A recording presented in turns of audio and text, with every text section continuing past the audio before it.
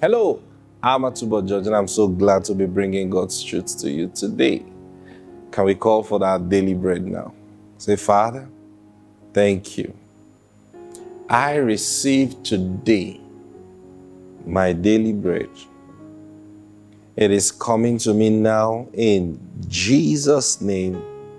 Amen.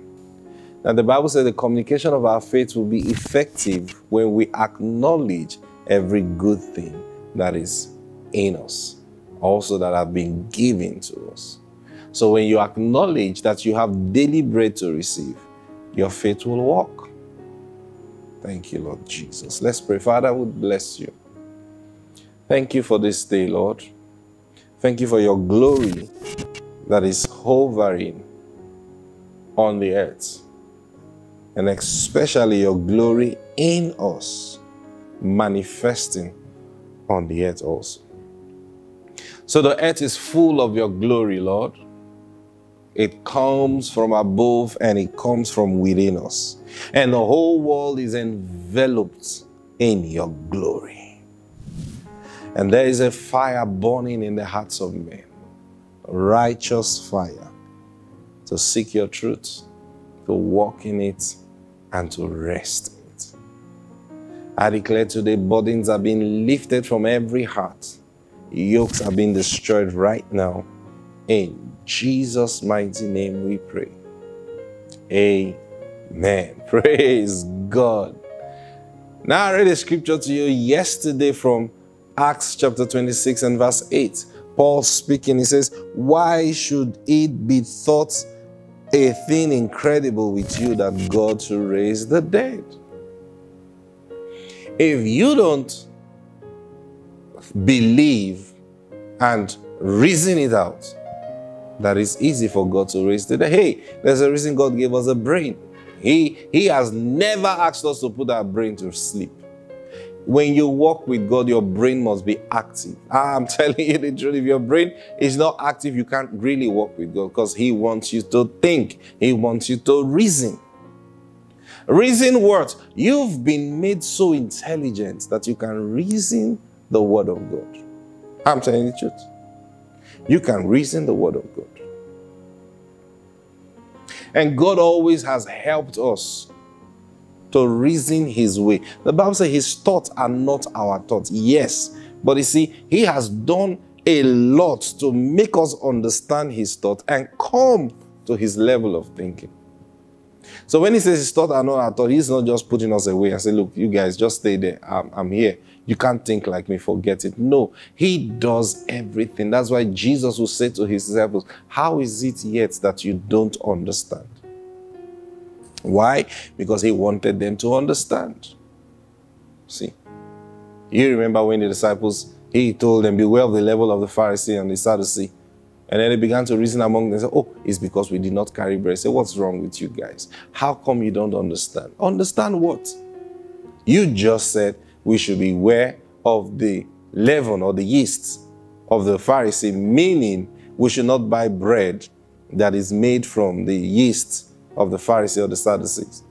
Now, if we had carried bread from our hometown before we got here, I don't think you would have asked this question. And Jesus said, hey guys, what is wrong with you? That's far from what I'm talking about. Now, why were they reasoning that way? Oh, we are going to need bread now. We're going to have a hard time selecting which bread is from the Pharisee, which bread is from. So what do we do now? Oh, Jesus, I wish we had. Jesus said, why are you reasoning among yourself that you did not carry bread? And He asked them a question. Have you forgotten the 5,000 and how many loaves were left? Have you forgotten the 4,000 and how many loaves were left? Why is it that you still don't understand? You look now. Now, hold on. What was Jesus expecting them to understand? He did 2 miracles And then after doing 2 miracles of bread multiplication, he is now asking the disciples, based on these 2 miracles, you are supposed to understand something. Understand what? That I can get bread anytime I need. But that's not a normal way to reason. You see, now, I'm just, you understand what I'm doing now? The normal way of reasoning is not miracles. The normal way of reasoning is not bread multiplying. The normal way of reasoning is plan properly so that you have enough bread in case you want to feed the people. That's the normal way of reasoning. Put enough money together, call people up to gather money, find the best bakery, buy the bread.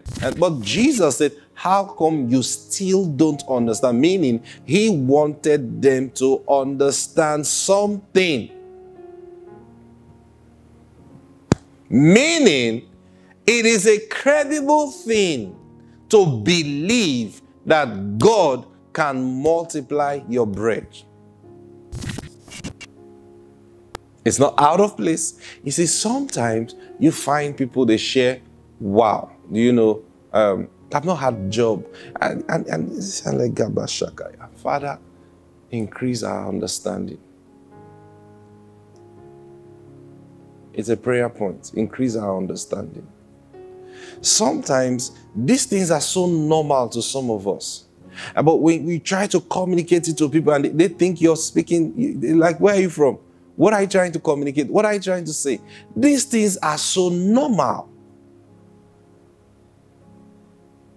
But some people think it's an incredible thing to believe God to meet your needs and to live that way. Some go, yes, God can do that, but you see, that is not his way of doing things. Read the Bible. For 40 years, God was miraculously feeding the children of Israel. 40 good years. Do you know what that is? 40 years, meaning a child that is born, a child that was born from when manna started coming to the children of Israel. He is now 40. No, ask that child. Ask that child. You see, the people that came out of Egypt, they are used to planting, having barns, sowing and reaping. They are used to that kind of life. But hey, think about it. A child that was born in the wilderness, and now he's 30 years old, never seen them grow a crop, never seen them do any business or any. He just wakes up in the morning, he goes outside and gets food to eat. Now, if God didn't want them to reason that way, then he is then a very bad God. 1 year, 2 years, 5 years, 10 years, 20 years, 30 years, 40 years. How, if you are now expecting that person to go back to the other kind of life they did, how do you expect this kind of person to cope? Then there must be something God was at that we don't understand yet. So, and guess what?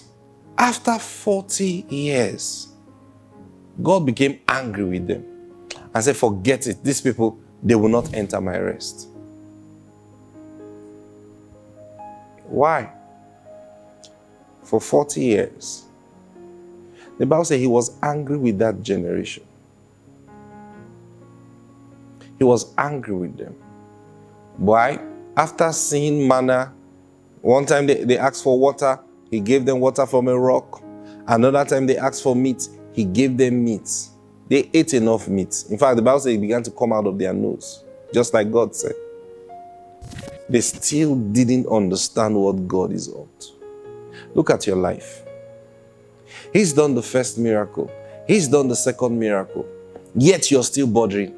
You're still bothered. You're still worried. Oh, will God take care of me? Can I? Is it just like the children of Israel? They were raising up a miracle generation, but they were spoiling their minds with imaginative talk and thoughts. Imagine children growing up and eating manna every day, eating quails every other day, and drinking water from a rock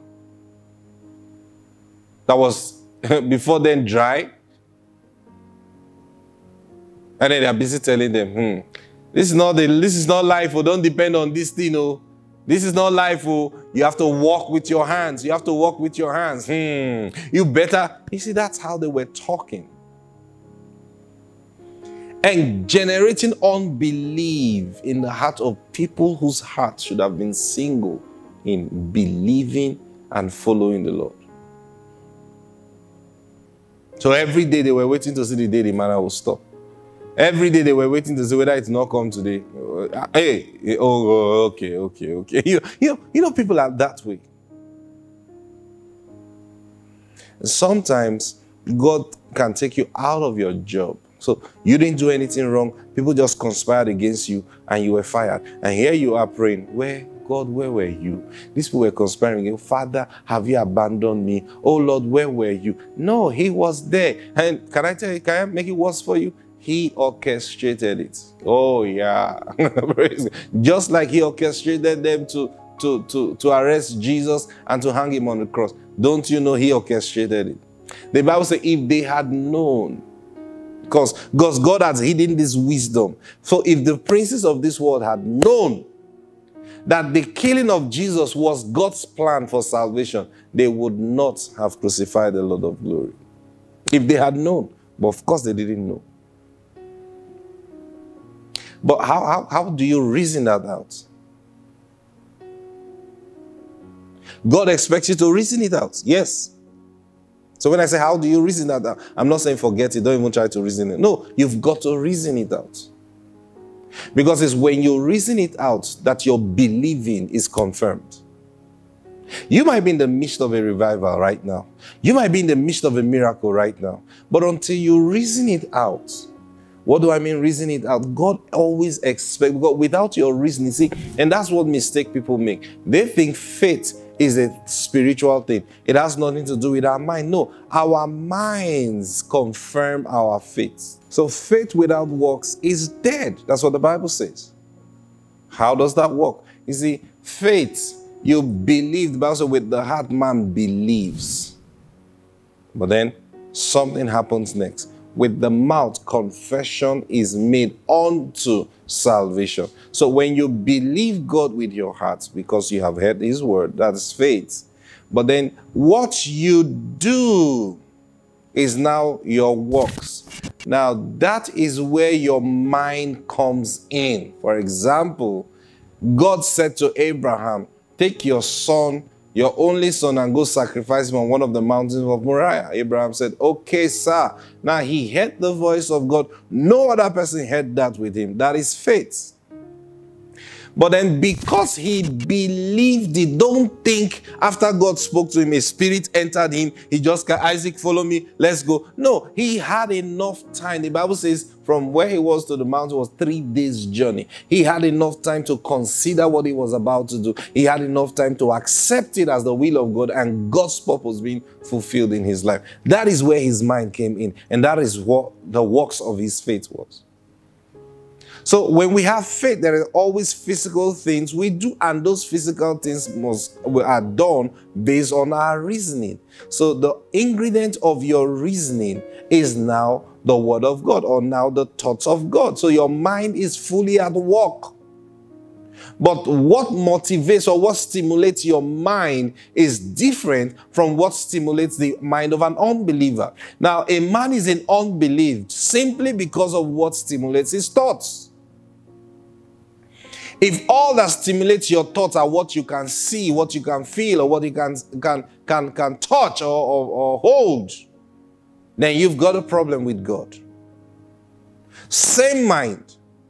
Another person. Now, this thing works in everything we did works in. No, some people believe in ghosts. Some people believe in demon spirits. Why do you believe in demons?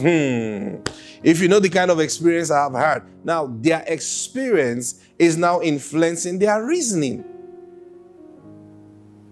So say, I can't stay alone in the dark, or I can't stay alone in my house. Why?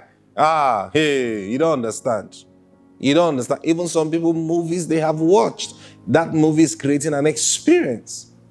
It begins to influence their thoughts. So you see, your mind is always influenced by the thoughts that you are exposed to. So when somebody doesn't believe in miracles, when somebody doesn't believe that God can miraculously give you money, it is simple. His mind has not been influenced or so exposed to the workings of God. Our time is up for today. I'm going to continue tomorrow. God bless you. Today I pray that you receive the blessing of the Lord and function in it in the name of the Lord Jesus Christ. Amen. Bye-bye.